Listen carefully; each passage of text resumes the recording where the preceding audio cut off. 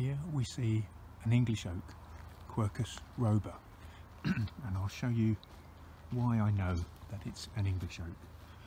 When we get close to the leaves, you can see the shape of them, and they've got this rounded edge to them, but it breaks the leaf up into different lobes.